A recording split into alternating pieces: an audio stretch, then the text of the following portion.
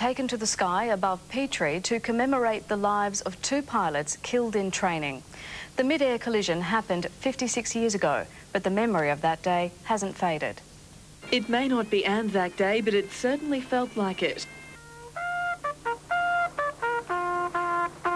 For the first time since World War II, replica Spitfires took to the sky above Petrie to mark the crash in 1944, which united a community then as now. Keith Beakey saw the crash while playing cricket at school. His memories still vivid decades later. One lost half his wing and the other fellow lost his complete tailplane. They just spiralled down, crashed within seconds almost. The victims were British airmen based at Strathpine. Their sacrifice a local connection to the tragedy of war. Most of the people in the area know of it and consequently come along to this day to remember these servicemen that gave their lives. This is the 4th year the memorial service has been held. Organisers keen to involve the Air Cadets to make sure the Anzac spirit is kept alive well into the future.